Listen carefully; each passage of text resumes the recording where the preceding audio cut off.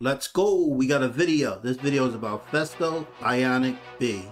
We're going to check it out, see what they got plans for it, and then go from there, like we always do. All right, let's lock in. Let's go. Nature is our inspiration.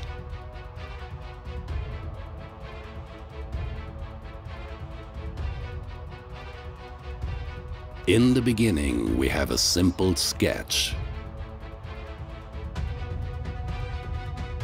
We then develop and work on our ideas, using the latest technologies.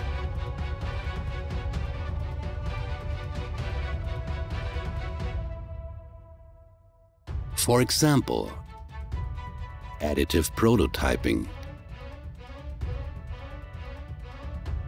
This helps us refine our projects more efficiently.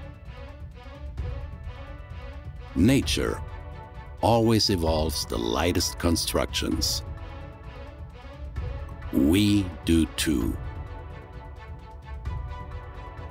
And step by step, we reach our goal of the optimum design.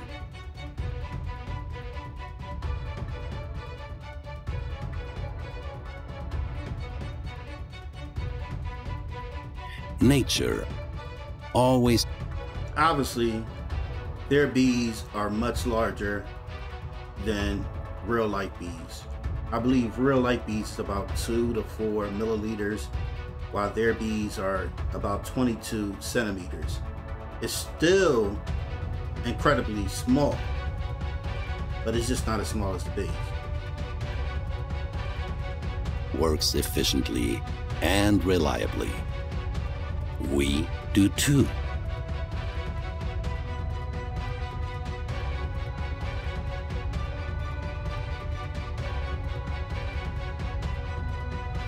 In nature, balance is the key.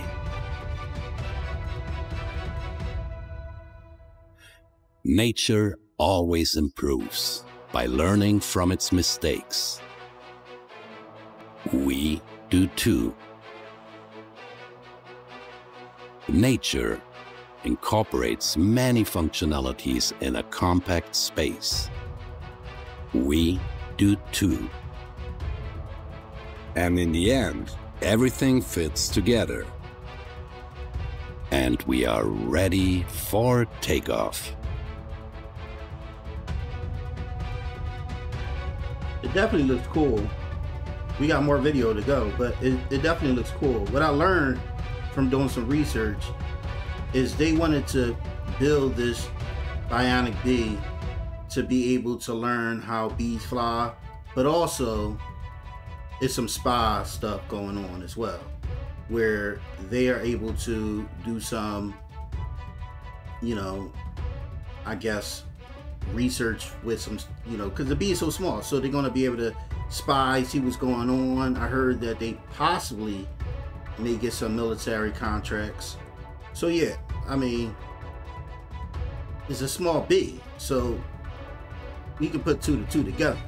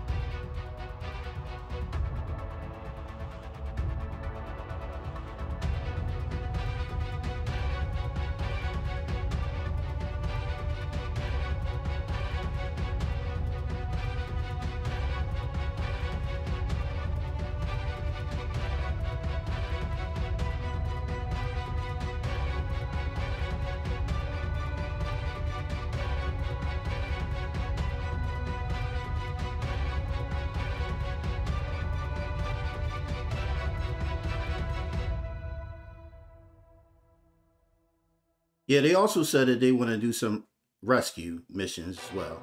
If somebody's lost, they want to do some rescue missions. I didn't want to say all that and forget about that. Now, I always wondered, you know, are these technologies being placed in the US where we don't know because it's so small that they can just be looking at us, or maybe they just looking at people of interest. But still, sometimes that goes, you know, in the back of my mind and think about that kind of things when it comes down to it.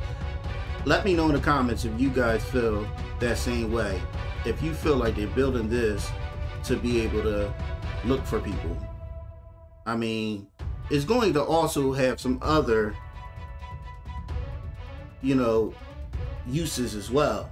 But that's always something that everybody always think about.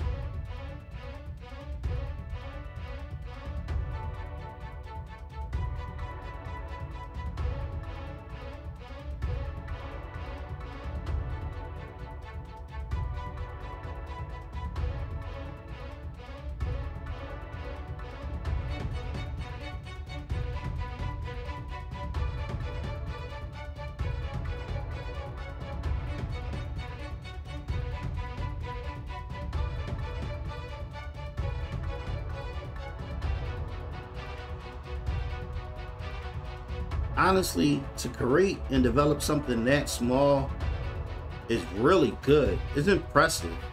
It's really, really, really small. So to be able to have it function, to be able to have it fly, just like a bee, it's impressive. It's definitely impressive. That's one thing we can say about it.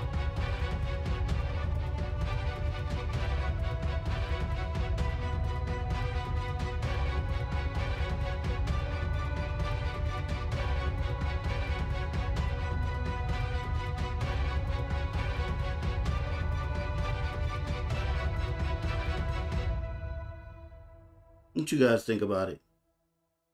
What you think about the Bionic Bee? Do we need it or do we want it? Do you think they're like, all right, we may possibly get some military contracts for it, so let's continue developing? But I mean, I think it's cool from new tech, and if you want to give your military a little bit more options to be able to spy on people, or if you think about it like, all right, we can send this robot bee out to do some search and rescue, that would be cool. You got to watch out for the birds, but I think that would be cool. What you guys think about it? I mean, I think it's a nice little robot. Festo always been, you know, creating and developing different robotic animals. So I mean, I already knew they was going to try to do some type of insect, but I think it's cool. All right, guys, until next time.